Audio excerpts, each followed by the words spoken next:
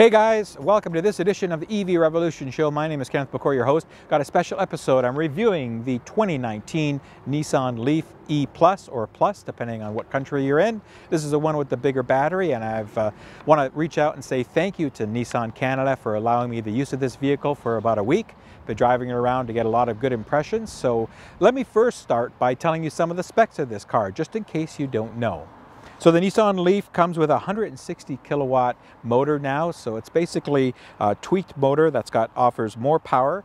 The biggest thing about the Plus is the battery pack. It's 62 kilowatt hours now, up from 40 for the model year 2018. Now the 40 kilowatt hour pack is still available. So Nissan's running with two options of the Leaf. You've got your regular Leaf and the Leaf Plus. That pushes out 214 horsepower and 250 pound-feet of torque, which is the more important number. From a charging, not much has changed. Still has the 6.6 kilowatt onboard charger for level 1, level 2.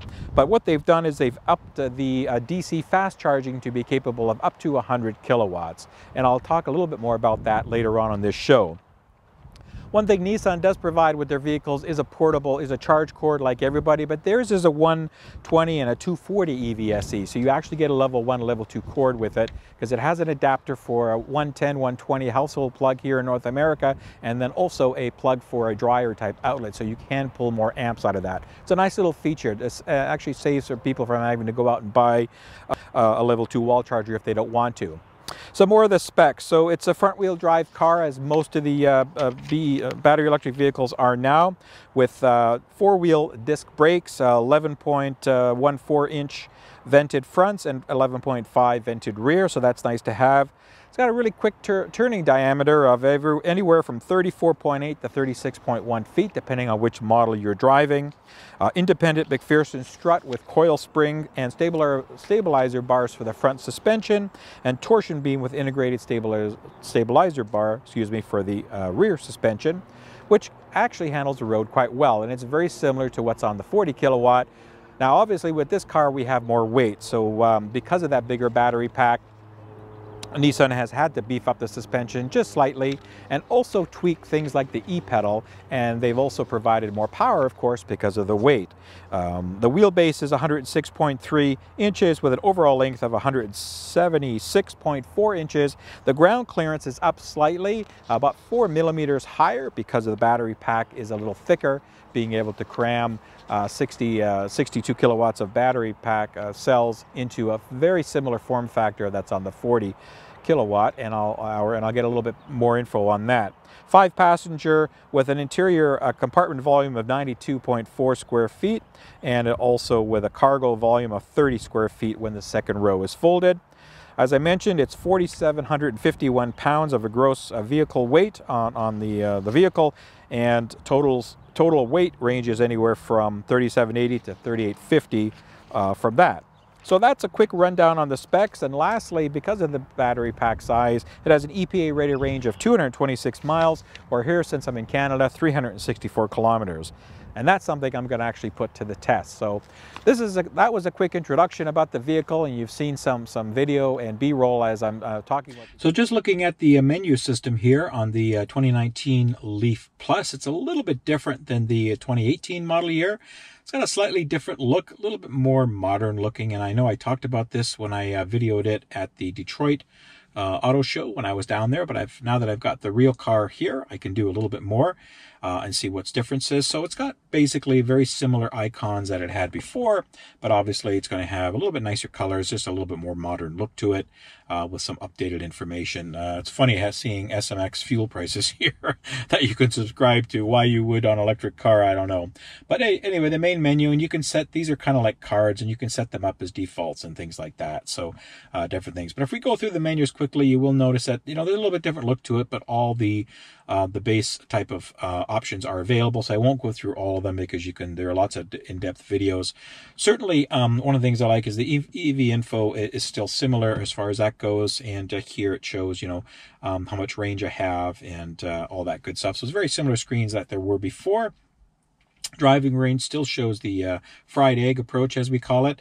Now you will notice this is much snappier. In my 2018 Leaf, it takes a couple of seconds to for that to come up. So it does take a little bit more time, maybe half a second longer or something like that. So, but that's certainly going on. So that's not that bad of a thing. Let me go back here. I got this sports flash, which I don't really care about for at this point. So the EV info, everything else is still the same. You know, nearby stations, EV settings, all that kind of stuff is there. You can change. So I haven't really changed options in the menu, just the look and feel, and they've made it much snappier.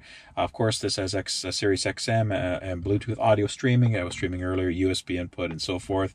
Audio controls are very similar, where you can check audio controls, you can change clock speeds, all that kind of clock times, excuse me, all that kind of stuff, camera options, and so forth. So basically not much difference in the 2019 Leaf Plus, other than a little bit more snappier system with a little bit nicer screen and all that good stuff. Now the map is nice. The map's probably the biggest difference that we'll see here. It has more of a CarPlay-ish type of look to it, and it's much snappier. If I pinch to zoom, I think I'm already zoomed all the way in, so if I go out with it, it zooms in there. Okay, so you can see it's a little bit much more snappier than it was before from that perspective in doing pinch and zoom type of movements. And it's got, you know, all kinds of different points of interest that you can come up with. So very similar, just, you know, changing the look of all the icons, which is something that's nice, just a little bit more modernized. Because I know one of the biggest complaints about this, you know, was basically the look and feel. So they made it more interesting. And there's not a lot of differences in the options here. You know, you can look for charging stations, all that kind of stuff. It's just much snappier. I mean, that took half a second, and usually it would take a second or so for it to come up on the older. So just much snappier from that perspective. And zoom in, zoom out, and the different settings as well for traffic that you can do. Again, going back to your settings. So much nicer screen. I still love the camera system, of course, that is in the Leaf. It's got the forward-looking camera. It's got the 360 on this side, movement detections as well. And then you can get a side profile. So if you're parking next to a curve, that's what this gives you. A very handy feature, so you don't get the dreaded curb rash. And then, of course, back to normal. If I put it in reverse, I will get a reverse backup camera. And if I do that now, then you'll see that that camera come up. Oh, I got to put it in reverse. There we go. And you'll see that camera come up. And if you want a full screen of that, you can just press the camera button again, and it'll take you a couple times to the full screen backup camera. So it's not the greatest, but it works quite well. It's exactly the same as the Model 18 Leaf, so really no difference there. For the main information display, nothing's really changed here. It still has the same menu system as before, which I can run through quickly. It has when you're in cruise mode, in ProPilot or just driving, it'll show cars in front of you, shows what's on, what's off as far as some of the safety systems go. Here you have your digital speedometer with the Bluetooth audio showing, and directional compass. On that screen, you've got your tire pressure monitor, TPMS, got your drive computer, which I've just started, and I'll look at those numbers in more detail coming up. Your chassis control, which is your traction control system on that menu. Up here we have our information. I just cleared this when I picked up the car, so it doesn't have much data on it. I've only drove it at maybe 25 or so kilometers, so I will get more data as we go to see what the average econ history is, but that's nice to have. Here's another full compass showing the street as well and weather. In a small way, that's partly cloudy and sunny. Of course, the audio source and what's playing, it's streaming audio, and then your temperature gauge, which hasn't moved at all since I've got this car, so I have to admit, and battery capacity, and of course charging time there, and I will do some charges later on and when I do the road trip. And then of course kind of a lot of the people default to this menu screen, which shows your power and your range in a nice big number from that. Then you have all the different settings. There's nothing really different on here that I've been able to find. Everything is exactly the same as it was in the, or as it is in the 2018 Leaf. So there's really nothing. I'm going to go through all this stuff here. I've set it up for me, and then we're back at that information menu, which has chassis control and all that other good stuff. So that's really a quick tour of the dash. And of course, if you like the digital speedometer, it's there along with the analog and different warning features. So what I'm going to do next is actually test the battery charging and the range capabilities, more so the charging capabilities. I can tell you that in the week of driving this, I've only had to charge once, and that's only because you'll see in the upcoming video that I wanted to test out the fast charging, and that portion's coming up. Otherwise, I wouldn't have had to charge it till probably tomorrow. So I've had it for the entire week. So it's really been good. It started with about 380 kilometers of range. And I've done a combination of city and highway driving over the last week, and it's been holding up exceptionally. So I do have to comment that the range is noticeable, the increase in range, as is the driving characteristics. I find it's rated about a half a second 0 to 60 faster than the 40 kilowatt hour version Leaf, but I didn't really notice a difference. To me, it feels about the same. In fact, you can feel that weight a little bit. It feels slightly slower even though it's not, but it's very managed and very controlled. And I do like how Nissan has tweaked the suspension to handle that extra weight, because we do have a little bit more lower center of gravity. It's just a very comfortable car, and you can feel the weight. You can feel that it's a little bit more substantial than the 40 kilowatt, and the 40 kilowatt is actually quite substantial as well. So now what's coming up in the next section of videos, first of all, I'm going to test the DC fast charging. That'll be explained. I'm going to do see how fast I can get a pull from the Nissan Leaf. There are reports that it can pull up to 60 to 70 kilowatts sustained, so I'll see what I can get there. And then after that, I'm going to go on a road trip. I'm going to do about 700 kilometers in a nice circle in southwestern Ontario, and I'm going to stop 3 times to fast charge as much as I can, probably 15 to half an hour minute stops for fast charging, but I'll explain more of that as I go, because I know one of the concerns for people is the battery temperatures. I do have Leaf Spy Pro in this vehicle. I'm using my setup. I put it in this vehicle so I can monitor all the stats, and I know that a lot of folks are concerned because this is a bigger battery. It still doesn't have active cooling. It's still Nissan's passive cooling with no liquid, no fans or anything. How is it going to hold up in the heat? That's what I'm here to test for you and get as much data as I can. I can tell you preliminary, this thing has handled the heat very well. We've had some days, the last couple days prior to this, we've had some temperatures in the 25 to 26 degrees Celsius range, and even with some fast charging, I had a hard time getting the battery really hot. So I'm going to have to wait and see how it performs with these multiple fast charging. What I can tell you is what Nissan told me. They've tweaked the chemistry in this pack again to be more heat resistant and to be able to disperse heat much more efficiently in the passive mode. So that's a combination of chemistry change in the battery pack. I don't know what the formula is, but I'm sure somebody will find it out eventually. And it's the build of the pack, the way that they put the pack together, the cells, they've welded it differently, constructed it slightly different, so it disperses heat better. So let's get to the fast charging situation first, and let's see how that goes. Well, hey guys, this is my first time I'm going to rapid charge the Leaf Plus here. I came to a Petro-Canada station here in Milton, where they have the only 100 kilowatt CHAdeMO, CCS/CHAdeMO fast charger that's in this, I think in the whole province right now. Petro-Canada has started a trial program for EV fast charging, and they're going to be deploying combo stations like this throughout across Canada over the next year or so. So this is their first one. Now I want to say a quick thank you to the Petro-Canada person who monitors the PlugShare app, because I messaged them a couple times to find out if these chargers were capable of beyond 50 CHAdeMO charging, and one of these chargers is this one here, because it has the thicker cable for it. The other one just is set at 50. So what I'm going to do is I'm going to charge the Leaf Plus for probably about half an hour or so, get it up to about 80%, maybe a little bit more, see how it manages to charge up to 80%, and then see how it tapers down. I've been seeing reports that it should pull around 65 to 70 kilowatts up to about 80%, and then taper down into the 40s up to 100. Now I'm not going to go right to 100 on this.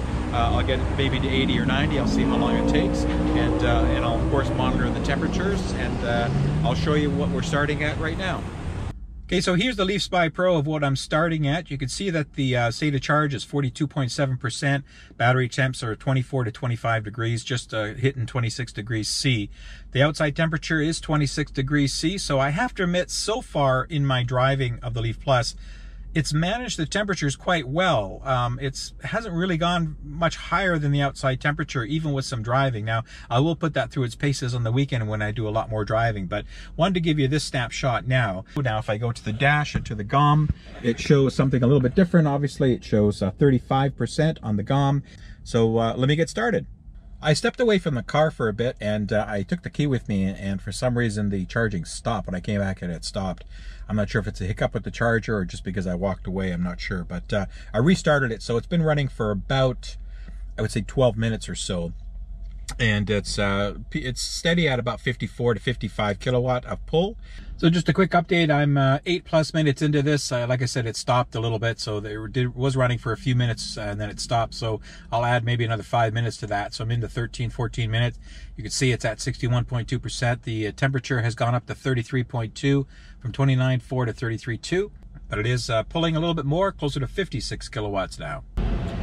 One thing I wanted to mention is I climbed under the car as much as I could to try to hear if there's a fan or anything like that. That there's some speculation that there might be a fan in the Leaf Plus to help keep the temperature down, but then I couldn't hear really a fan or feel any other air movement beyond what's already out here. It was a rumor, and I don't have any validation, and Nissan does not confirm that there is a fan. It's still passively cooled. They just say that they've changed the chemistry to allow for better heat dissipation, heat tolerance, and the way that the pack is welded and put together with that slightly almost, I think it's 4 millimeters in greater thickness, that it dissipates heat better. That's what they say. So I'll continue to monitor this charge. Okay, so I'm just over 70%. As you can see, almost 72%.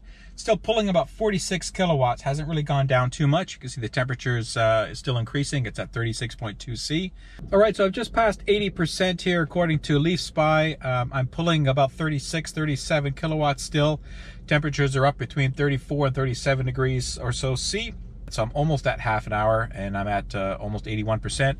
Interesting that the GOM here on the dash does also show the same type of data. It kind of matches up now with Leaf Spy. And also the battery temps here at around 81% or so state of charge. Haven't really moved much since it hit that short of 3/4. It's staying between the 1/2 and 3/4 range. All right, guys, so I'm going to stop it in a sec. You can see I'm approaching 90% state of charge. I'm still pulling about 21, 22 kilowatts at this point. So that's not too bad by comparison at 90%. It's been about 40 minutes, just over 40 minutes to get to 90%. And I'm at 374 kilometers and climbing. And one thing I also wanted to show here is the graph that Leaf Spy Pro nicely puts, and I'll hopefully you could see this, but you can see that the temperature hasn't gone up that crazy, and the charging has been fairly consistent. Forgot to get a quick pic of the battery temp at the end of that. As you can see, it hasn't really moved since the last spot. So as you can see by this timer, it's telling me 39 minutes to get 27.9 kilowatt hours of energy delivered. All right, guys, so that's the end of my first charge. What I'm going to do in a couple of days is do a road trip and try to do 2 or 3 rapids in a row if I can.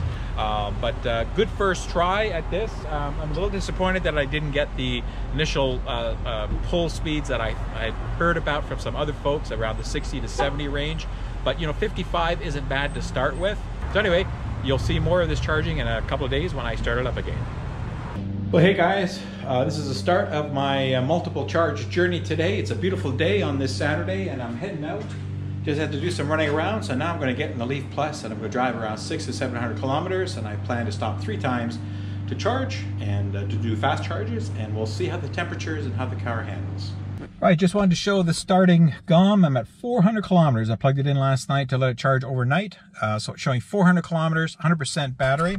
If I bring up Leaf Spy Pro here quickly, and there we go. So it's showing 97.2 state of charge. Obviously the GOM shows 100, but it's never quite 100. There's a held back. 59.8 kilowatt hours. So if it's 62, it's about almost 2, just over 2 kilowatt hours. That's back in reserve. Temperature 24.6 to 23 to 24.6. So let's say 24 degrees Celsius as an average. Leaf Spy Pro shows 384 kilometers of range versus the 400 on the GOM. So let's see where I'm going first. Just to show how the navigation works, I'll put in my first destination. Let me put that address here. Let's see, street address. There we go. Looks like it's getting there, and as I said in the intro, it's much quicker than it was. So yeah, 143 to my first destination. Should be about an hour and a half. Going to Highway North. There is an elevation change, kind of going up in altitude north of the town of Barrie, up into just south of the Muskoka area, where I'm going to do my first rapid there. So it'll get a good run. It's only 143K, but it'll feel like longer because some higher elevation change, maybe about 1,000 feet or so of elevation change. I'll have to look at that later. So anyway, I'll start the first one, and everything is level set, and we're ready to go.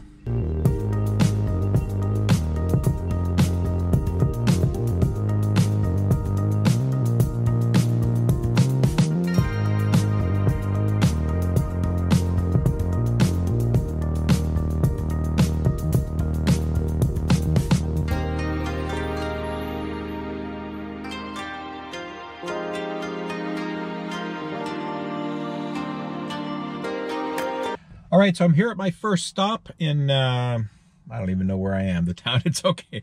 North of the, well north of the Greater Toronto area. I'm at a charge point, and it's my first stop, so here's some of the stats here. That I've driven 167 kilometers, average 6 kilometers per kilowatt hour, average speed of about 71. When I was able to move in the highway, I was keeping the speed between 106 and 110 kilometers per hour. You can do the math to miles on that. So the temp's about halfway, as you can see. Not too bad. That I've got 54.2% state of charge, and the GOM says 50, so it's pretty close. And the battery temperature, I always pick the middle one, let's say for the average, at 29.6, and it's 22 degrees outside. It's cooled down just a degree since I left. So there's all the numbers you can see. I'm going to plug in now and let's see what we pull. All right, so I've started the charge. We're pulling 43 kilowatts. This is a 50 kilowatt max DC fast charger. So I'm pulling 43. I'm going to go to 80 and then stop. Here now, this is one thing I wanted to point out. This is kind of typical for Canada right now, or at least in Ontario, where we're still building out rapid charging stations. So as you can see here, we've got a charge point, single only Chatamo CCS fast charger. Down the way there, you can see hopefully a row of some level 2 chargers out of there. I think there's 4 of them or 3 of them. So that obviously will take more time, but again, the main thing is only got the one fast. And this is actually a nice complex, if you can see here. Big Petro-Canada with a nice food complex, places to sit, places to walk, lots of parking, all that stuff. So we're slowly coming up to speed. On the Fully Charged show, the second part that I just released, I talked to somebody about the GridServe and their forecourt complex they want to build. They would certainly be nice here in Ontario, where you'll have a single solitary fast charging station amongst where they really could put 2 or 3 more. It could be a power issue. I know in a lot of these outside the urban areas, when we get into more rural areas of Canada, it can be challenging to get the power, but I know that there are other manufacturers trying to step up to that, but just wanted to point that out. Something you have to think about when you plan your routes. All right, so I've been about 20 minutes. I set my timer. I'm at 82% on the GOM and just about 82% on Leaf Spy here. So I wanted to stop it at 80 because I have more than enough energy. And my temperature, 35.8. Let's off to the second rapid charge.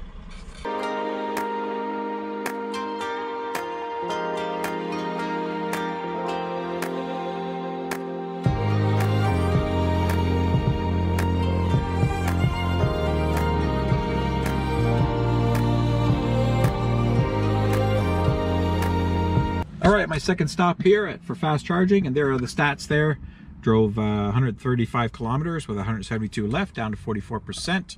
Quickly look at the battery temp on this, showing just over a half, a little down actually from what it was before.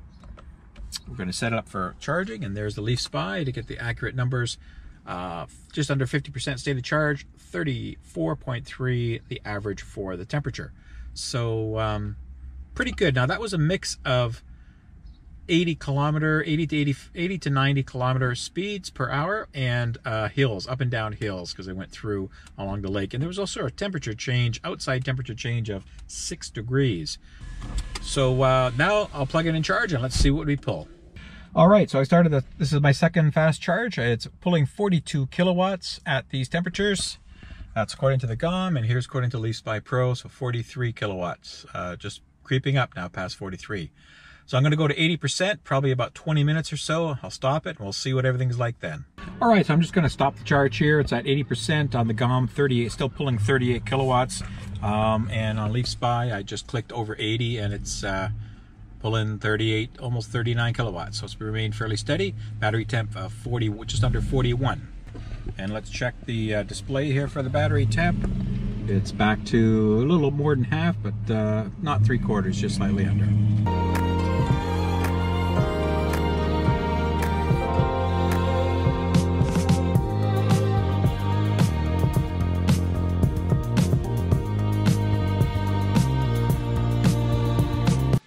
Hey guys, stop number 3. It's my last stop. I'm cutting a little bit short because it's getting late and I still need to get home, which is a good hour and change.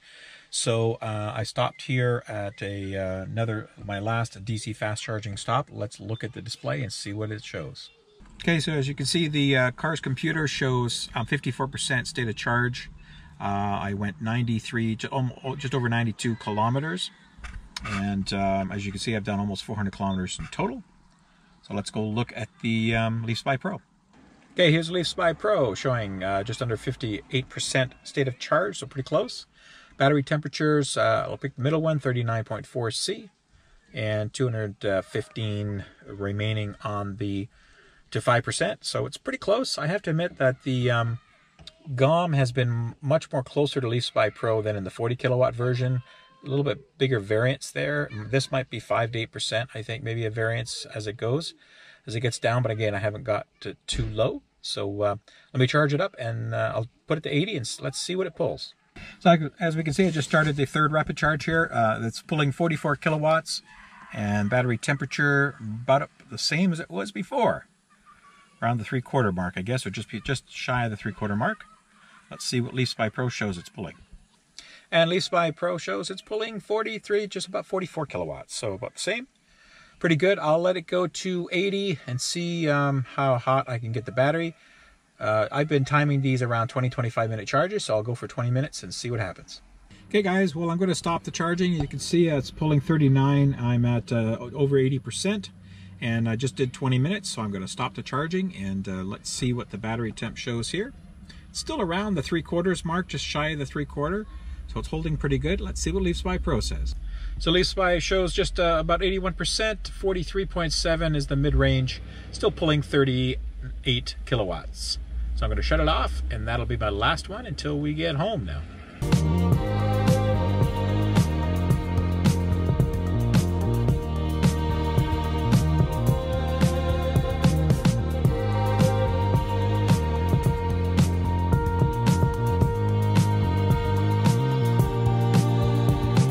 Okay guys, this is the end destination. You can see where I've got with the battery.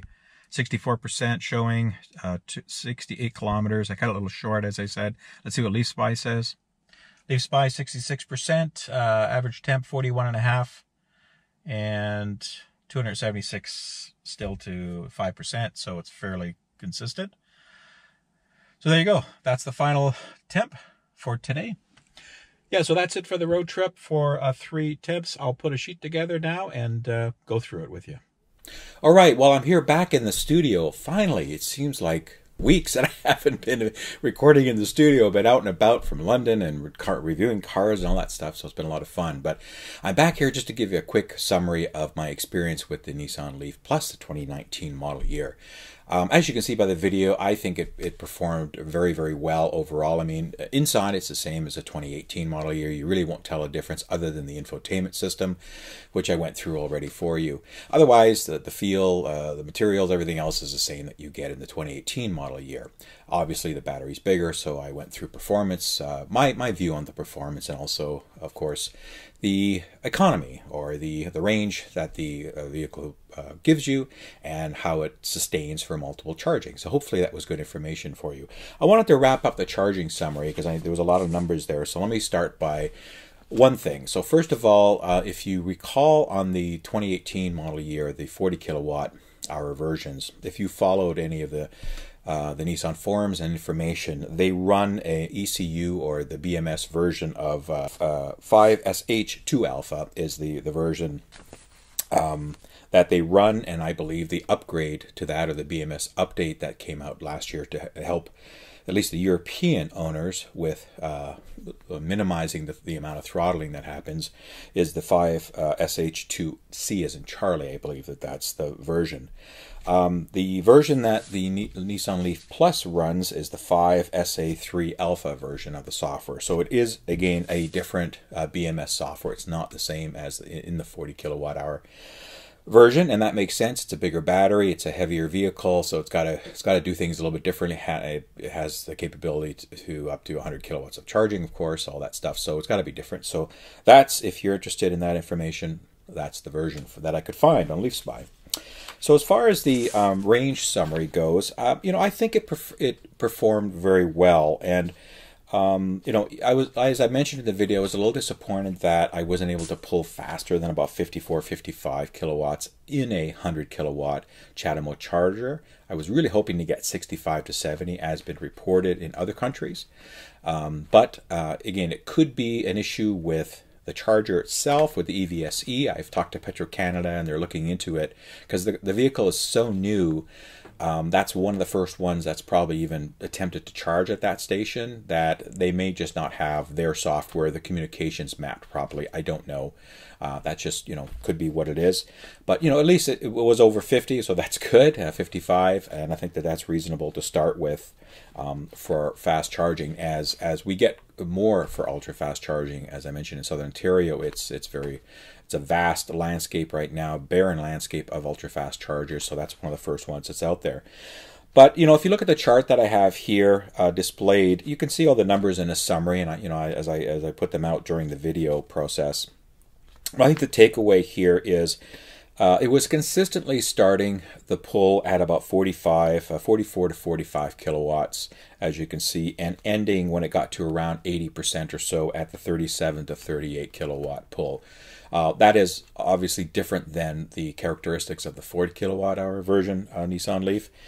So I think that that's pretty good. Again, these are all stations that only can put out up to 50 kilowatts, where I was doing the multiple fast charging on that day.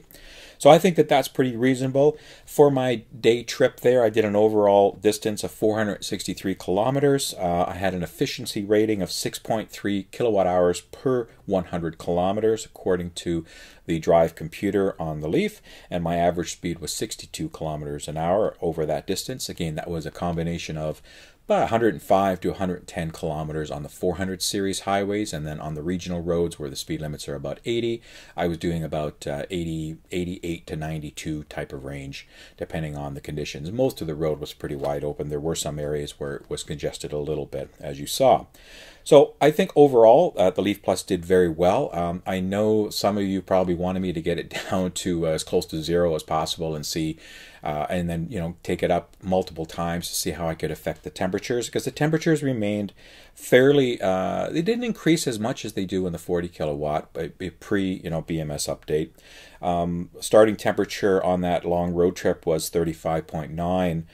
degrees Celsius, and I ended up at 43.8 after three charging times and 400 and some odd kilometers. So I think that's pretty good. I think what they've done, as I mentioned in the video, what Nissan has stated that they've done with the pack with a different chemistry and a different build and design of the cells themselves and the structure within virtually the same housing. It's just slightly bigger to help with heat dissipation and heat tolerance, I think is working.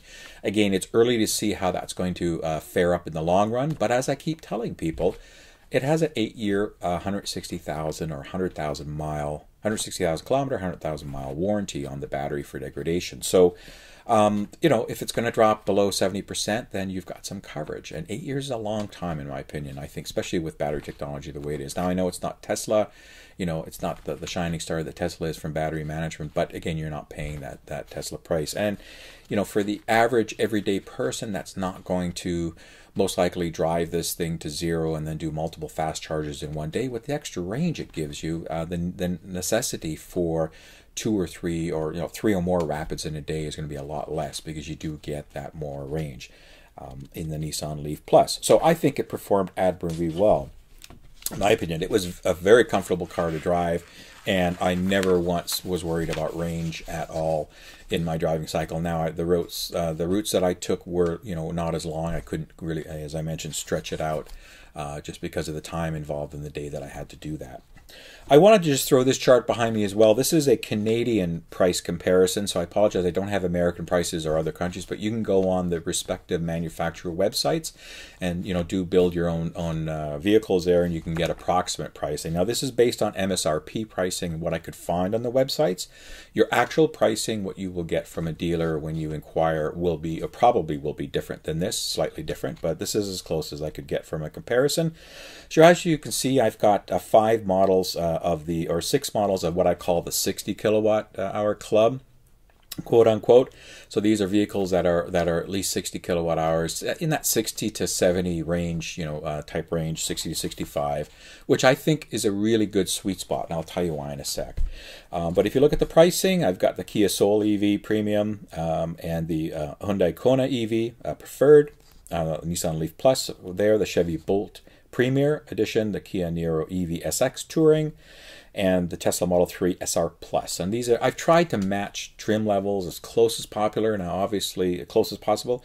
Now obviously you're going to get differences in each model and each trim versus the others. There's going to be some packages that have more tech than others.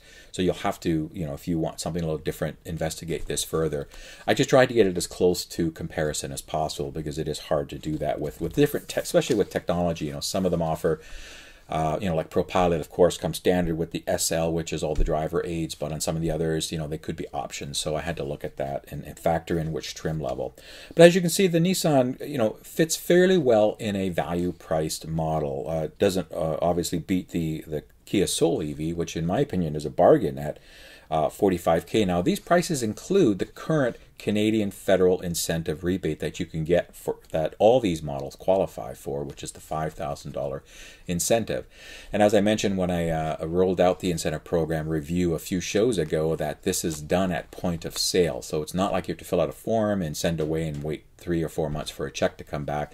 This is done at the time of sale at the dealer. They take it off the price after taxes. So if you look at the chart here, you'll see I have the MSRPs with what I was able to find for freight PDI fees, the subtotal, you add their 13% tax here, and then we get a total price, and then the $5,000 comes off. It doesn't come off pre-tax. The government has to get the most amount of tax. That's standard process, operating process everywhere, folks. Can't get away from that. So as you can see by price comparison, the Leaf is kind of in just in the lower part of the middle of the pack there, which is good, the lower being the lower price. I think it's pretty well. It's pretty close to the Bolt, and then you've got the Nero and the Tesla, of course, which are almost neck and neck, really within a couple of $100. So, but they are different vehicles. So you would look at all these vehicles for different reasons. But what I wanted to provide, at least as a snapshot of comparable range vehicles, the Kona, of course, Preferred has the highest range out of all these models. That's rated at 450. Now these are EPA ranges, and as you saw in my video, I was getting more than the EPA range of 226 miles. It started at 400 kilometers one day, which you'll do the math, but it's more than 226 miles. So that's typical with EVs when they're new, especially, that you're going to get higher than rated EPA ranges there. So and then over time it starts to level down a bit closer to that number. I think it's, as I've been saying about the Leaf all along, it's a great value type of all-electric battery-only vehicle. And I say that because I don't think the Leaf scores a 10 in any category. So I know, Alex on Autos, he does all these different categories and ratings, and other reviewers do ratings, and they give it numbers and scores. I don't think the Leaf's going to score a 10 in any category you put it in, but what I do think is that it's consistently going to score well in all the categories. So overall, when you look at all the different components and metrics involved in measuring the car, I think the Leaf performs and offers quite a lot for the price value that you get, especially this Plus version. However, in saying that, the 40, again, it's a less price than even this, and it's a great vehicle to get people into battery electric vehicles that are quite comfortable with 150 mile or 240 kilometer daily range, and that don't really do a lot of long trips. So people that need a second car, let's say in a family, or they're urban areas and most of the driving is within 30, 40, 50 miles, 50 or so kilometers a day, that kind of stuff. The Leaf 40 kilowatt is a great vehicle because it's even at a lower price point, and it offers the same technology that is in the Plus virtually, except for a couple of small things. So I think, Nissan's thought is, let's put something in that value segment at the 150 mile club, and let's get into that 200 plus mile range club by offering the 62 kilowatt version and being very competitive there. And I think they've done a great job at doing that. I reference a movie that I've seen many, many times. I'm a big fan of Tom Clancy and the military novels that he writes. Hunt for Red October is probably my all-time favorite movie. I've watched it a zillion times. I could almost recite it line by line. But one of the movies, Clear and Present Danger, which is based on the Jack Ryan series that Harrison Ford starred in. There's a scene near the end of that movie.